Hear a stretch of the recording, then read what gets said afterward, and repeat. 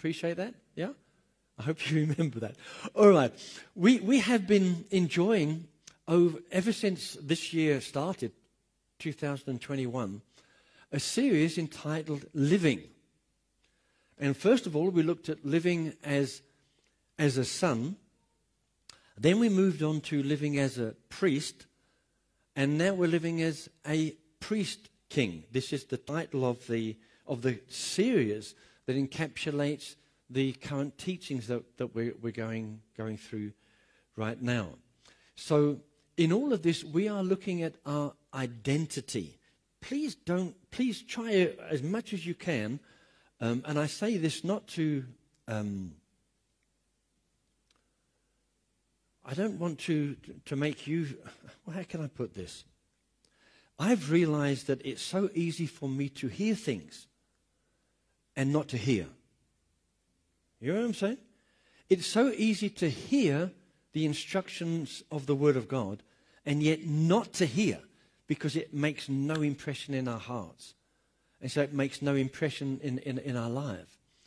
But we are looking at our identity in order that we would be able to understand our purpose and our identity. So many people in the church don't know what their identity is. They see themselves as Christians. They see themselves as good people. They could see themselves as a member of a local church. They could see themselves as saved. They could see themselves as disciples of the Lord. But they don't actually really know who they are. And of course, the world has given the church so many different ways that they could see themselves. And as a result, we actually miss the mark. I believe that it is the privilege of every single son of God. And obviously, when I use the word son, I'm not speaking about male gender. I'm speaking about someone that's given their life to the Lord. I believe that every single son of God should be raised to maturity. Okay, that in itself is absolutely full of wonderful truths.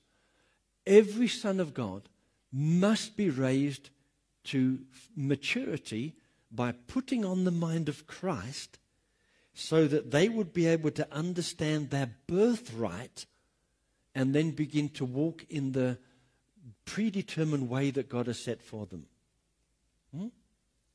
Let me say all of that again. You and I, as sons of God, must be raised to maturity by putting on the mind of Christ. Of course, the mind of Christ comes to us through the pure Word of God. As the mind of Christ comes to us and we grow into maturity, then I begin to have an understanding of my birthright. Come on, how many of you, when you were 4, 5, 6, even up to 10, understood your position in the family, in your natural family? We don't. You can be born into a family, but totally oblivious of your birthright, of what your possession is in the family. So we must put on the mind of Christ so we can understand our birthright. When we understand our birthright, only then do we begin to walk in the fulfillment of what God has planned for you and I. God has not planned for us to go to heaven. That was not God's eternal plan. Okay? Yes, we will go to heaven, and those that have gone on before us have gone to that wonderful place called paradise. Paradise is like a park, isn't it? Okay? In the spirit. Don't put your mind onto green hills and big nice big houses, because we're spirit beings, and the Bible says absent from the body, present with the Lord. So the aspect that we are looking at today, nice big houses, because we're spirit beings. As we've looked at our birthright, and that was the body present with the Lord. in the last two series, and big that make the up aspect the that we are series looking that at we're today, looking nice big at, houses, dealing with. Because priesthood. we're Today, spiritual. we are We've continuing looked with at living our as a priest, birthright, and that was the body present with you know, the in the Lord. last two. So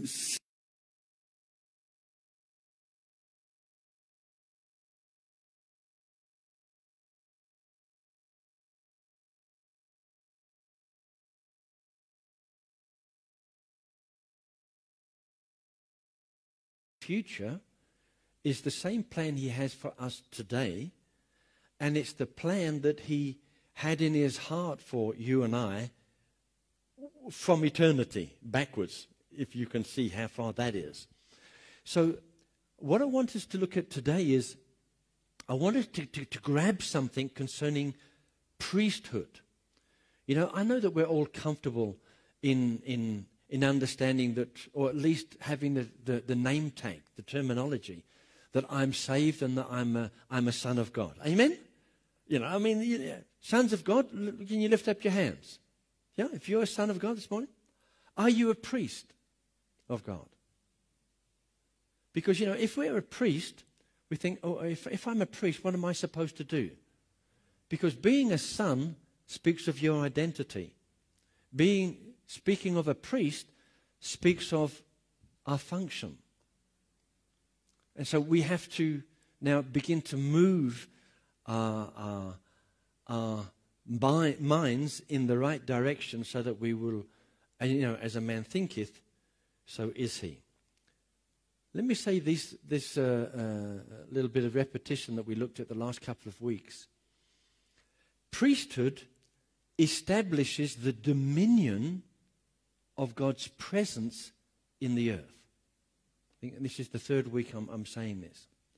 Priesthood, and if you are part of the priesthood, part of our function is to establish the dominion, the rule, the government of God's presence. You know, we all know, and that we've all experienced when maybe we were in a room and somebody walked into the room with the wrong presence.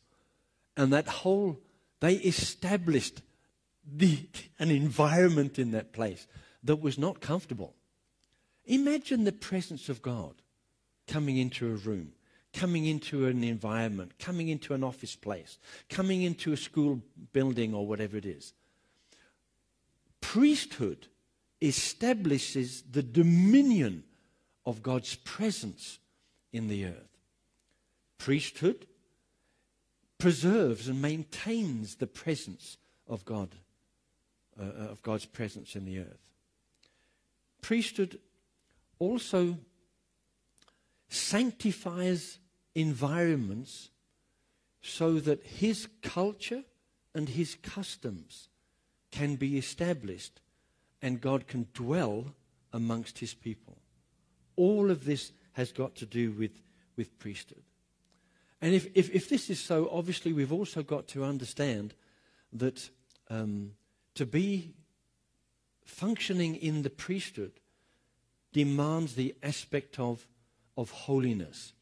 Now, you know, please, we don't want to, I'm not going to go in that direction this morning, but please do not think of holiness as some religious exercise that has been perpetrated and put forward in the past. But I want us to look at Hebrews chapter 4, please. Sorry, Hebrews 1.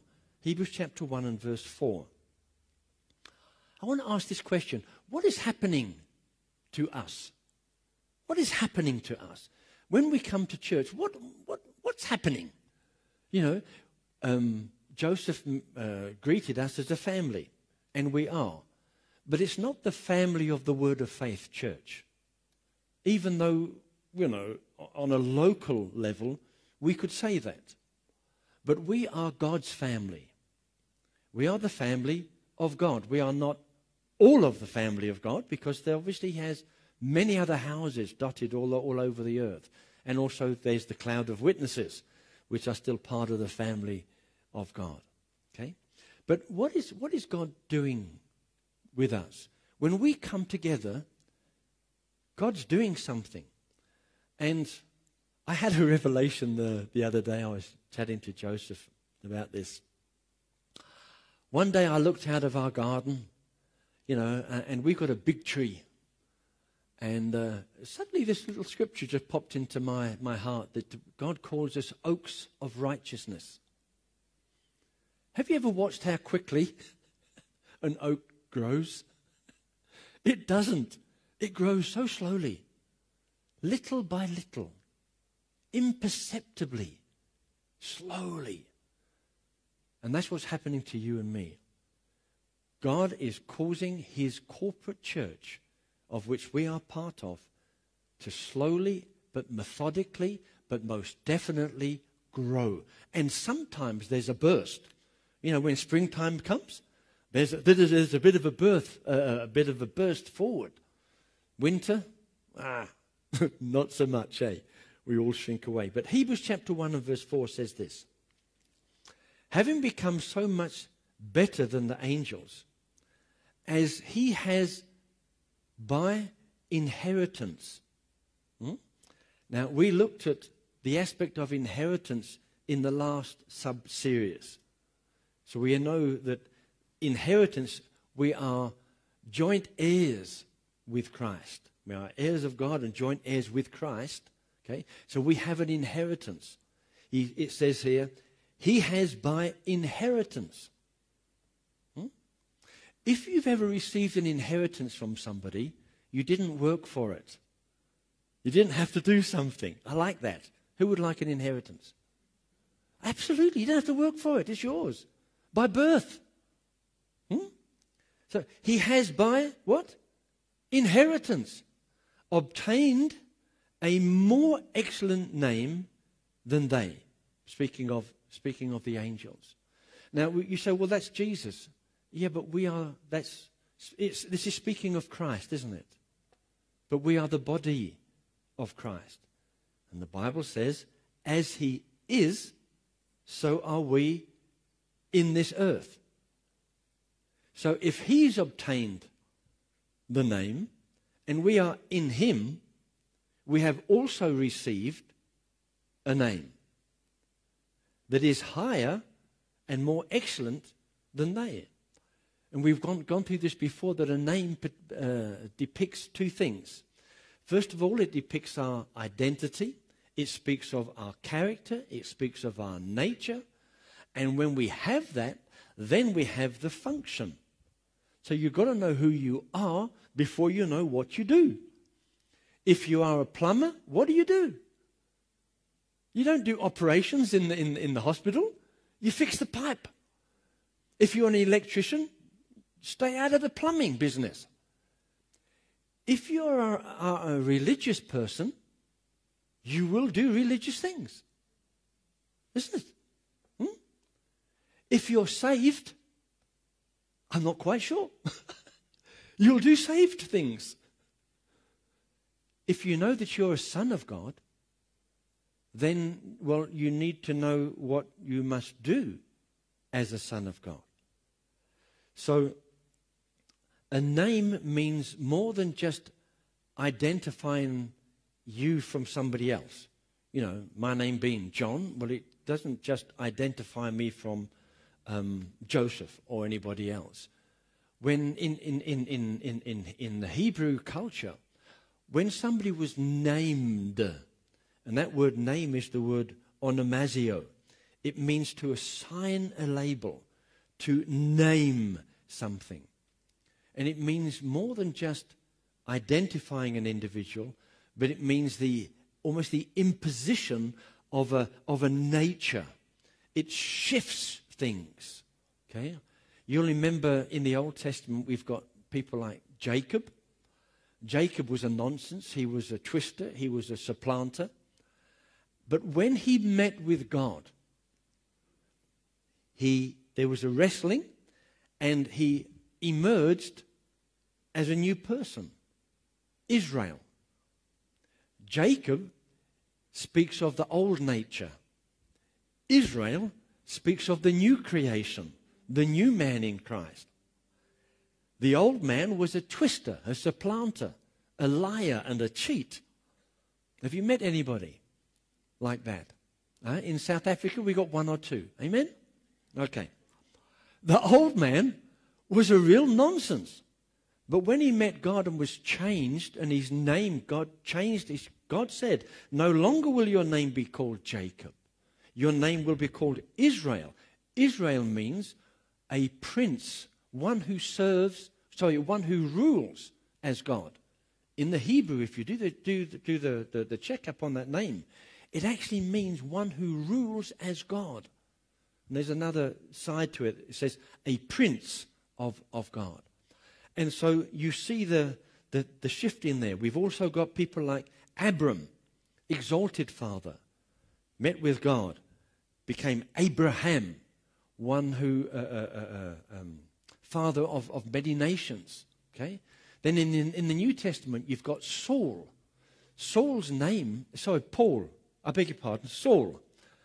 Saul, who later became Paul. You know what Saul means? Desired. He was desirable to those around him. When he met with God, he became Paul. You know what Paul means? Little. Isn't it incredible? So, when we become a son, when we meet with God, before we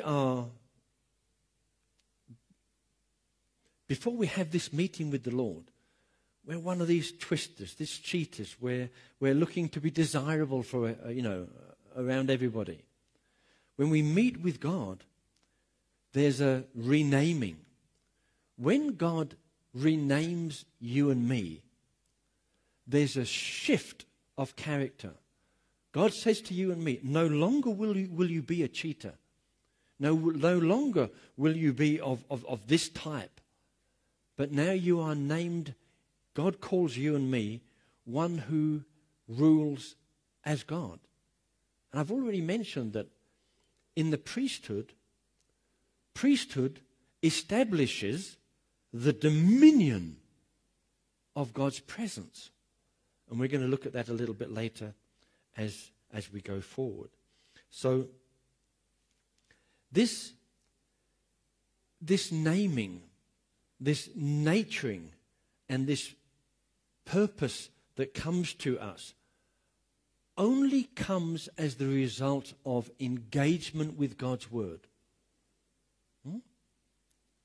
Obviously, as a man thinketh, so is he. It's as we are what we eat. As we eat spiritually the word of God, that word must become flesh in us. So this naming, this character shift, this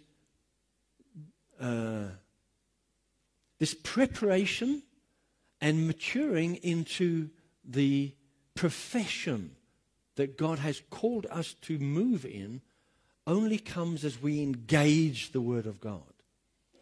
Obviously, it does not take place because one day I say, Jesus be my Lord and Savior, and then boom, suddenly, I'm walking in the image and the nature of God.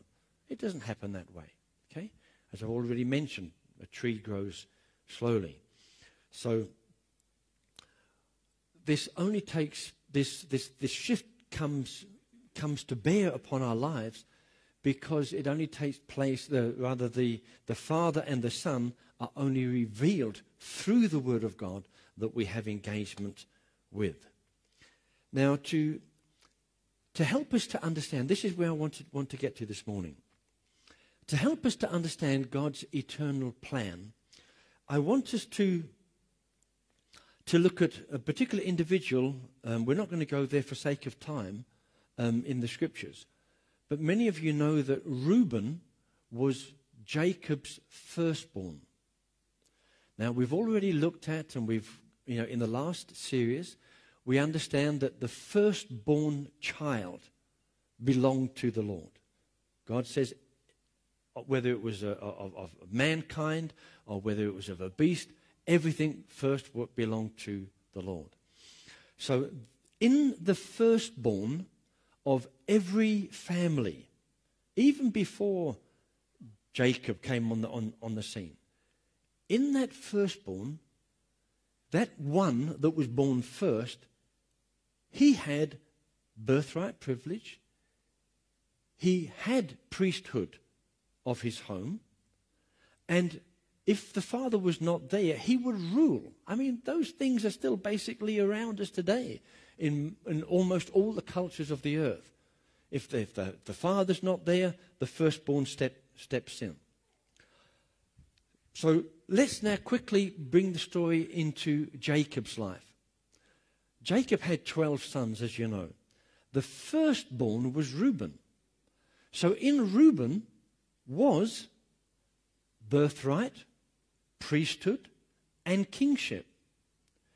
But then Reuben saw that his father Jacob was not loving his mother, which was Leah, as much as he loved the other woman, Rachel. Remember when Jacob went to Uncle Laban's house, he fell in love with Rachel, wanting to marry her, but then Uncle Laban twisted him, and he married Leah first. And then he had to work another 7 years. Because Reuben was upset with his father, Reuben defiled his father's bed by going into his father's concubine. Because he did that, God took the three anointings, the birthright, the priesthood, and the kingship, and he split it into three. He gave that which was in one person to three other people. I believe that one of the reasons that he did that, this is John speaking now, I believe that one of the reasons that God did that was so that we could study more carefully and clearly, more accurately, these three anointings. The birthright was given to Joseph. Joseph was the firstborn of Rachel. The priesthood was given to one of Reuben's brothers called Levi. And the kingship was given to the fourth son, which was Judah. By the way, the reason that Joshua led the people of God across the river Jordan wasn't because he was a faithful servant of Moses, but Joshua was of the tribe of Ephraim. And Ephraim was he had the birthright blessing. When Reuben defiled his father's bed, the birthright was given to Joseph. And Joseph had two sons, Manasseh and Ephraim. And at the time, years later, you got Joshua was the leader of the tribe of Ephraim, and that's why he went across why he led the people of Israel across the river Jordan there. Okay, so you've got these three. You've got the one person, Reuben. He messed up. God took those three and subdivided it into these three. And we can watch that all the way through in the Old Testament. When it comes to the New Testament, God now takes the birthright, the priesthood, and the kingship, brings it and reinstalls it into one. You'll remember that three always speaks of completeness, of wholeness, spirit, soul, body, past, present, future, tithes, first fruits, offerings. You know, it always speaks of three, speaks of wholeness, completeness. And so now God brings these three special anointings and he brings it back into Christ. But now we are in Christ. And because we are in him, we have the firstborn privilege. In other words, the birthright of the firstborn. But we also have priesthood. The priesthood now comes upon us because if he is the high priest and we are in him, we have the functionality of being a high priest. Because he is king, we also have that dimension of kingship. Can you see all of that? So what I just want you to say this phrase: the eternal plan of God has always been for these three anointings to rest in one. And it was always there. Even though it was split up in the Old Testament, God now brings it back into the new covenant. And so because we are seated, Colossians 3 verse 1 says that, therefore, if you are seated together with him, set your mind on things above. Okay? So we are seated together with him. Where is he seated? At the right hand of the Father. Not physically, but it's all metaphorically speaking. But can we see that if we are in him as he is, so are we in this world? So we might all have different stations in life physically. Some may have a high station, some may have a low station. Some may have a lot of possessions, some people may not have so much. And, it's so easy to just run after those things. But as a new creation, all of these three anointings, these special graces, these are ours.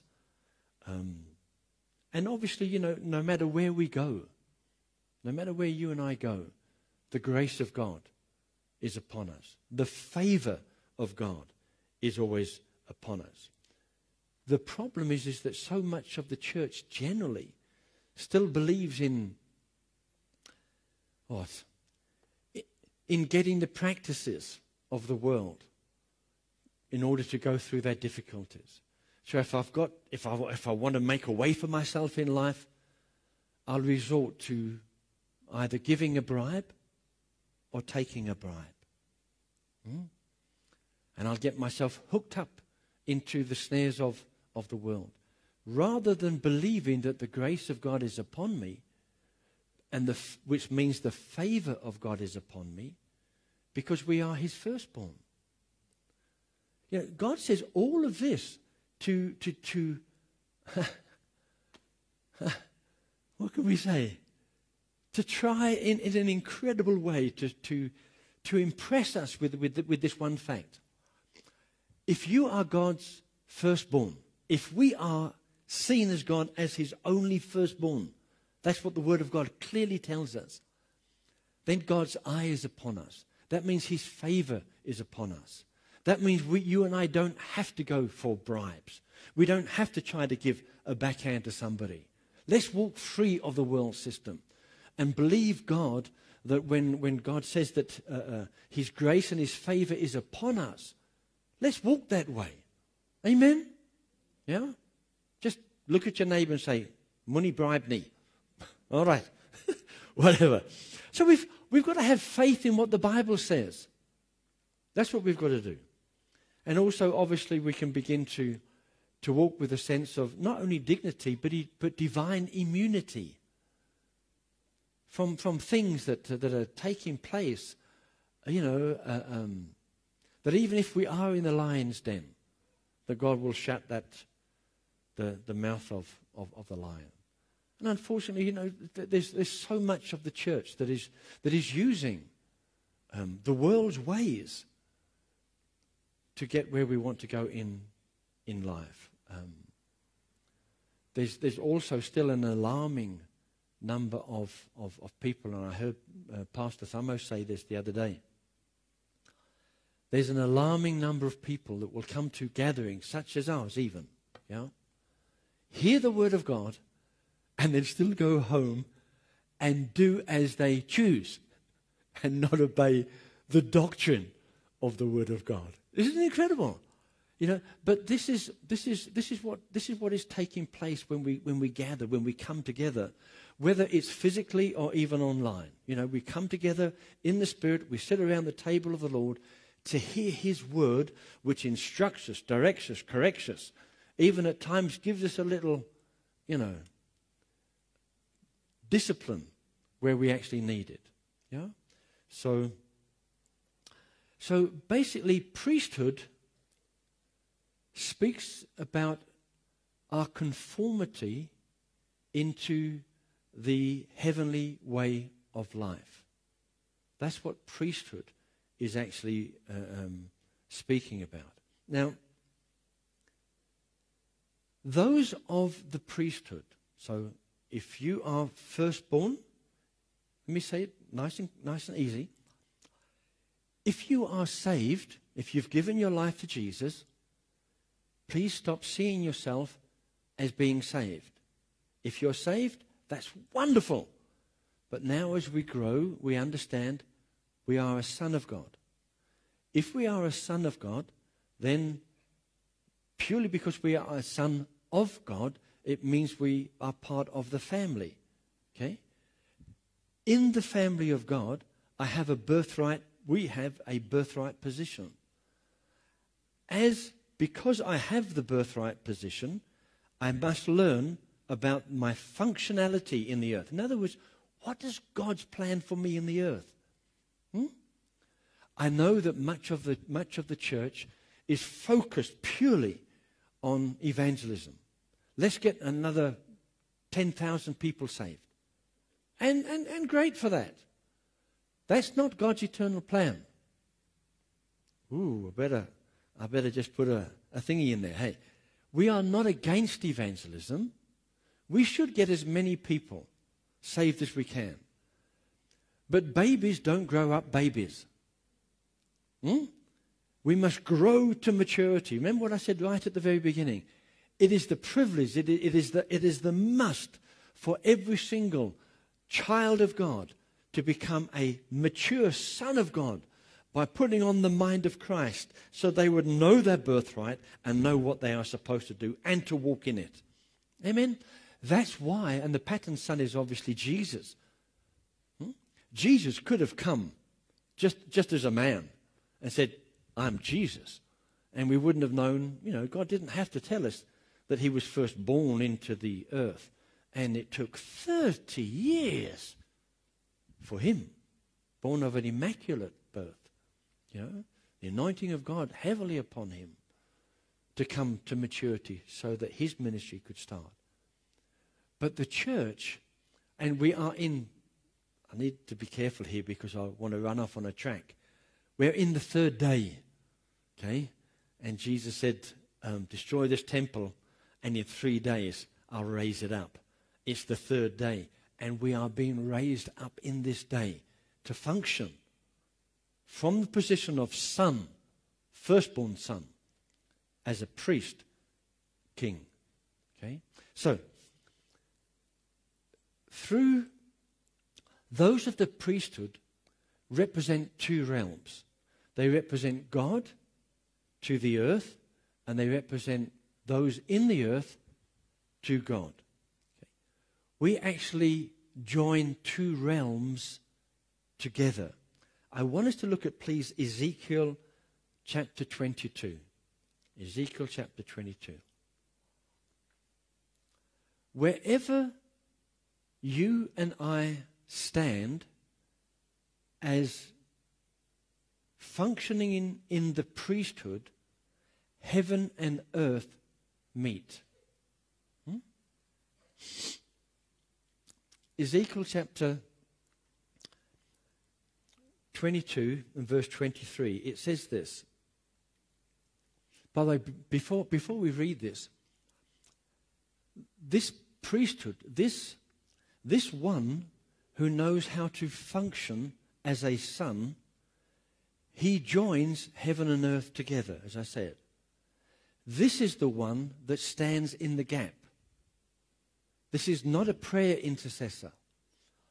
That terminology was incorrect. It was a Pentecostal, charismatic terminology that messed up quite an area of the church. But now we're bringing this back into accuracy. And the word of the Lord came to me, saying, Son of man, say to her, you are a land, so he's saying, speak to the children of God. You are a land that is not cleansed or rained on in the day of indignation. The conspiracy of her prophets in her midst. So just watch here. He's speaking now about what the prophets are doing. The conspiracy of her prophets in her midst is like a roaring lion tearing the prey. They've devoured people. They've taken treasure and precious things. They've made many widows in her midst. Her priests, another group of people, her priests have violated my law and profaned my holy things. They've not distinguished between the holy and the unholy, nor have they made known the difference between the unclean and the clean. And they've hidden their eyes from my Sabbaths, so that I am profaned among them. Another group of people. Her princes, okay? Her princes in her midst are like wolves tearing the prey to shed blood, to destroy people, and to get dishonest gain. Her prophets, back to the prophets, this group of people again. Her prophets plastered them with untempered mortar, seeing false visions and divining lies for them, saying, "Thus says the Lord God," when the Lord had not spoken. The people of the land have used oppressions, committed robbery. This is now because that they've had these people that have been speaking to them and declaring to them. The people of the land have used oppressions, committed robbery, and mistreated the poor and needy, and they wrongfully oppressed the stranger. So I sought for a man among them who would make a wall and stand in the gap before me on behalf of the land, that I should not destroy it. But I found no one. Can you see this? So here's the people of God. And there's leaders. And these leaders are speaking lies. Heaven is not coming to them. God, there's no way for God to be able to speak and instruct and direct and care for his people. And God said, because of all this nonsense, I sought for a man to stand in the gap, but I couldn't find one. I want to tell you today, there's a lot of nonsense out there. And the church, the church generally, it's so far, it's in a terrible position. How many homes, how many businesses, how many places, even in Matchabang here, are in a mess? And God is saying to you and I sought for a man. Oh, what man? It must be a man that knows who he is and then knows what his function is. So he's got to know his birthright. So God is not looking for, you notice it didn't say, so I sought for a child of God. It doesn't say, so I sought for a religious person. So I sought for a boy. No, I sought for a man. And obviously, we don't put boys into kingship. If there's a boy that has the title of a king, he's given, I forget the name of it. There's another person, isn't there, that looks after the boy until he's grown to full maturity, naturally. God speaks to us in riddles and in types and in shadows, and we've got to appreciate this one. And I'm sure that we do by now, because in Proverbs 25:2, the Bible says, it is the glory of God to conceal a matter, but it's the glory of kings to sort them out, to find them out. Okay? So there's a picture that's given to us, and actually Joseph spoke about this when he actually spoke a little bit earlier. There's a picture of Jacob's ladder in the Old Testament. It's in Genesis chapter 28. We're not going to go there now. In Genesis chapter 28, this is when Jacob comes to this place where he calls Bethel, but later on the house of God. And he has a dream, and he sees this ladder. And this ladder touches the earth, but it goes all the way up to heaven. And at the top of the ladder is God. And he sees these angels ascending and descending. And that's a riddle. That's a picture. That's a shadow. That's a foreshadowing of something. And then in John chapter 1, verse 51, if we could just put that up there, please. John chapter 1 and verse 51. Jesus is speaking to, I think it's Nathanael, and he said to him, most assuredly, I say to you, hereafter you shall see heaven open And the angels of God, now we understand that one of the meanings of the word, in fact, the major meaning of the word angel is the word messenger. Okay? A messenger of God. And the angels of God ascending and descending upon the Son of Man. So Jesus explains this ladder thing, showing that access by God into the earth will come through a man, and this man is called the Son of Man, meaning that a human being will become the ladder. In other words, you won't see God coming into and through a physical temple made up of bricks and cement, but you'll see and experience God through one who knows how to connect two realms, one who knows how to position himself as a priest unto God, because he understands his identity is called a son of God, one who is named, one who is natured, one who is given us an assignment, a job description as a son of God. So if God wants to come into a certain place, I wonder how many businesses or homes, places of work are represented here. Huh? And we will say, oh God, please make a difference.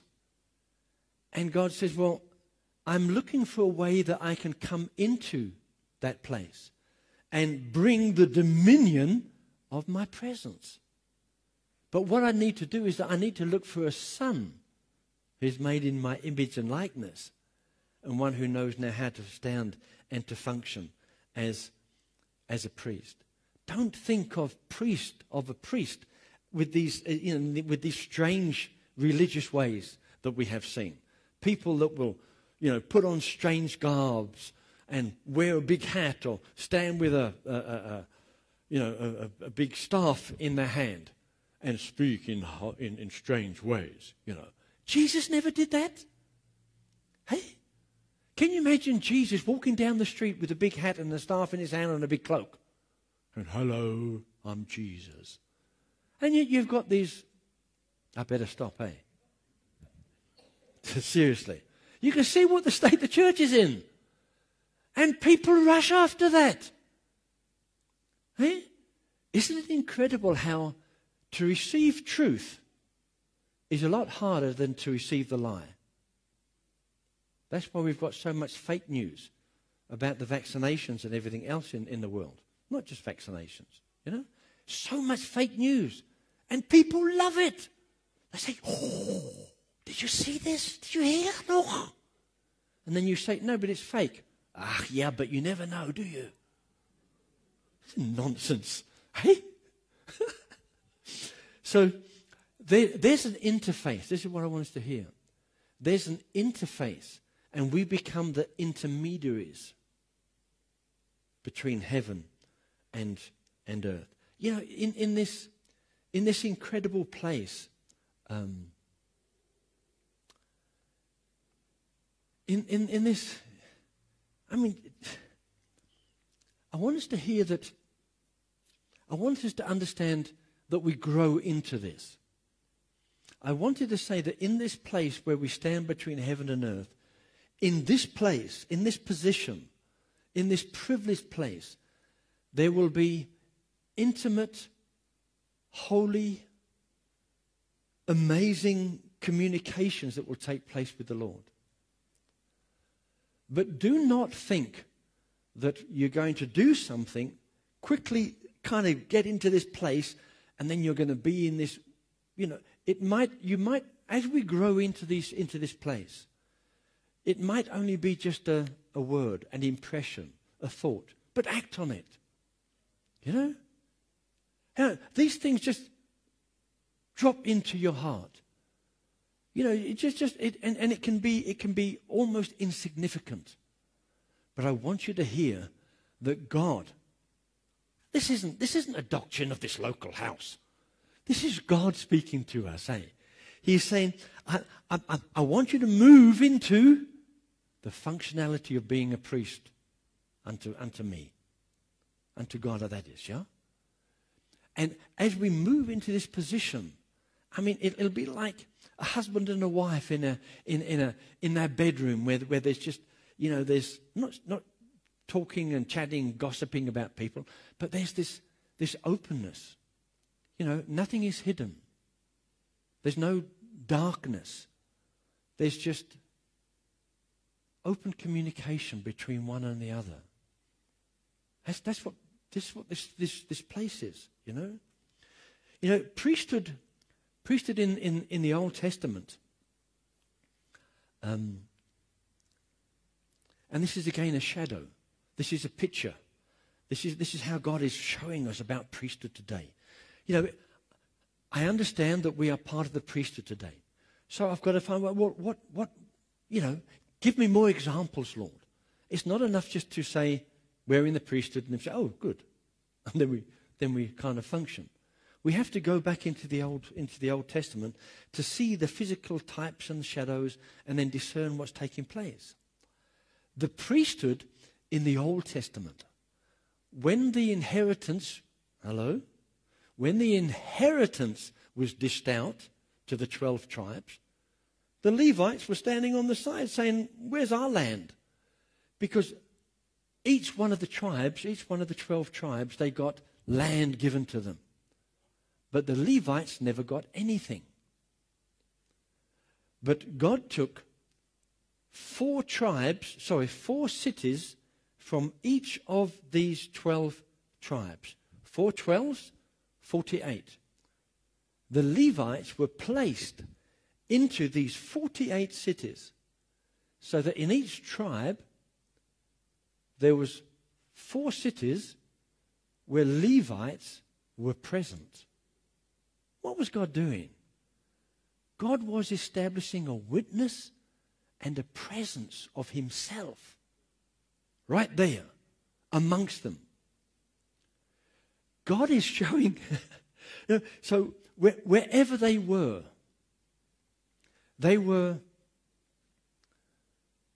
conscientizing, if you would.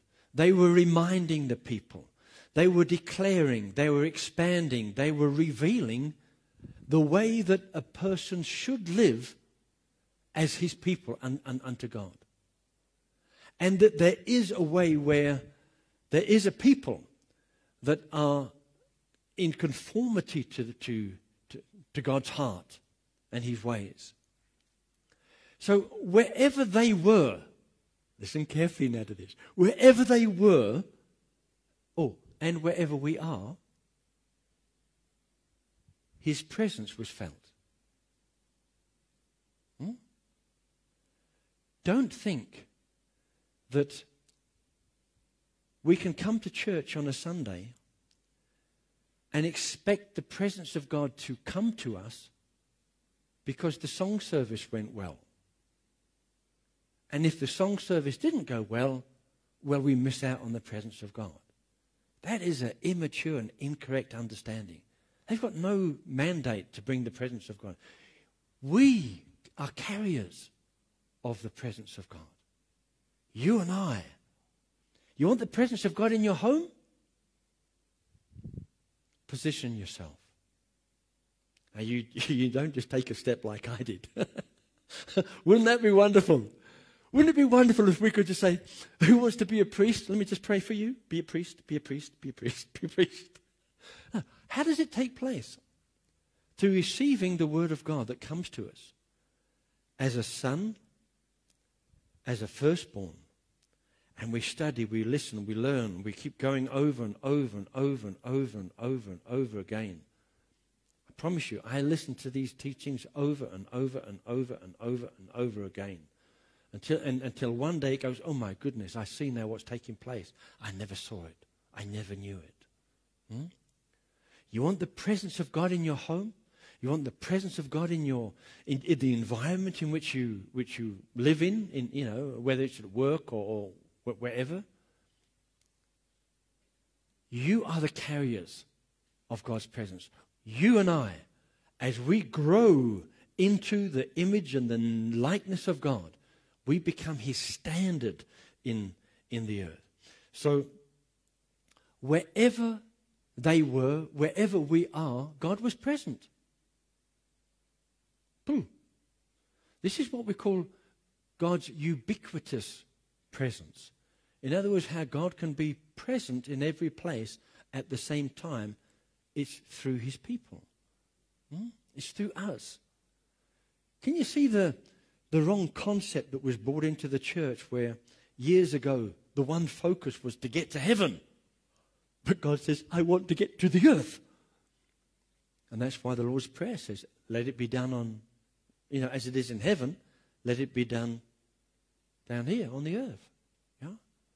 And then we carry on. In fact, we're not going to do this now because of time.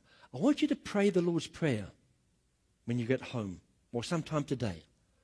And pray it from the aspect of priesthood. And you see how it comes into, it just opens up in another dimension. I was just praying this the other day and I thought, my Lord, this is all about priesthood. Amazing the things that happen. So a shift is taking place, eh? I believe it. A shift is taking place. For too long, I think Christians have been Christians in church. And then when they get home, when they go to the marketplace, they're not such good Christians anymore. There's a lot of nonsense out there, hey? You believe me? But I believe that now that there's a shift coming in our understanding that we are actually the carriers of his presence. And wherever we are, the presence of God and the dominion, the effect, the government of his presence can be seen and can be felt. Amen? My time is up. So we'll pick this up again next week. But I want you to stand, please, to your feet this morning.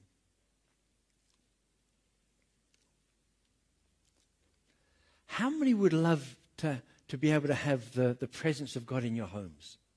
Amen? All do, eh? God is looking for a man. A man. Now, again, it's without gender, hey? So, Father, as we lift up our hands before you today, Father, we say, here we are. Use us, Lord. Use us to be your intermediary. Teach us, Father, as one that would be able to stand in the gap. The one that would literally die to self and put all our ideas, our aspirations, our reputations down and allow heaven to touch our hearts and our minds and to govern every single aspect of our being. Father, the words that we speak and the way that we would speak, the looks of our eyes, the attentiveness of our ears, the gentleness of how we facilitate things with our hands. Father, everything about us, help us to be governed purely and totally by your wonderful word. And that governance, Father, is just bringing us to a place where we would really begin to function. So, Lord, I know that we're not going to make mistakes. I know we'll fall flat on our faces. We'll think we're going to do right. We're going to do this, and then we're going to find ourselves in a difficult place where we've blew it, where we've blown it. But, Father, we thank you that as your family, we're all in different positions of growth. And your grace, your mercy is upon us. So, Father, we thank you even before those mistakes for your grace, for your forgiveness, for your mercy.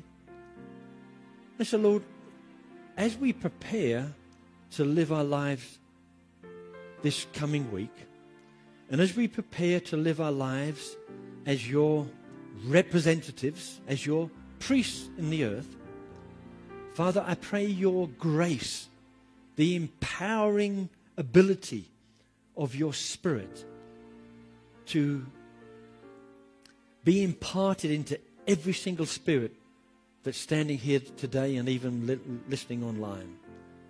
Father, I bless each one. I pray, Father, for an overflow of the illumination of your word into our hearts and our minds. Father, may our homes indeed be a place where righteousness, peace, and joy in the Holy Spirit will reign. Father, may your rulership come and settle the wars in our minds, in our hearts, in our businesses. May we be peacemakers and not warmongers. Father, may our hearts be stilled and steadied and know that it is fine because we have a Father in heaven who loves, who looks after us and leads us every day. So, Father, may great grace, blessing and peace be upon each one in Jesus' name. Amen. Let's give the Lord a hand for his word. Shall we? Amen. Thank you, Father. Well, I tell you what, while you're standing, we've got the baskets here. We actually haven't prepared anything for offering, but we know what to do. The Bible says it's more blessed to give than to receive. And giving is really a sign of our faith in God that he will indeed provide for us according to his word. So I think while we just sing this song, maybe you'd just like to come out carefully so you don't crowd each other and give our offerings. Thank you.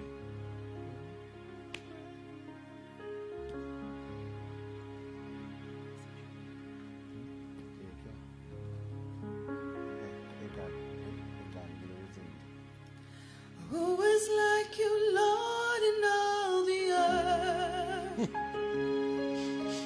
Matchless love and beauty, endless worth. Nothing in this world will satisfy. Jesus, you're the cup that won't run dry. Your presence is heaven to me.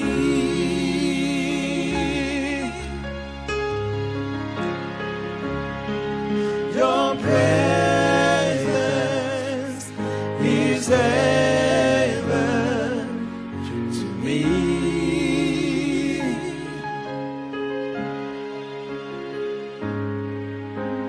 Treasure of my heart and of my soul. In my heart, yes, you are merciful.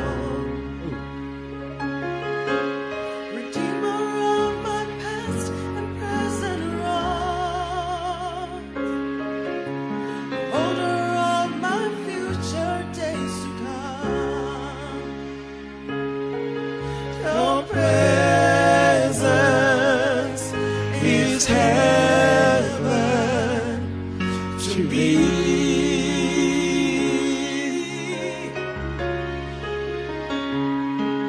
Your presence is heaven to me.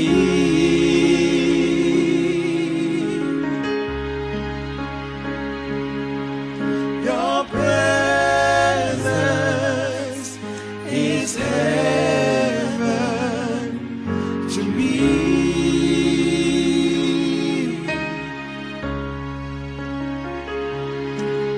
Your presence is heaven to me.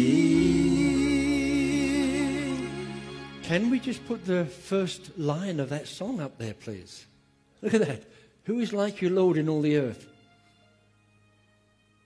Can I ask that question? Yes. Come on, put up your hands. Say, me. Me. So who is like the Lord in all the earth? Come, me. Us. It shifts it, doesn't it? Hey, isn't it incredible? Look, there may be one or two flaws. There's one or two wrinkles that still need to be ironed out. But God is faithful.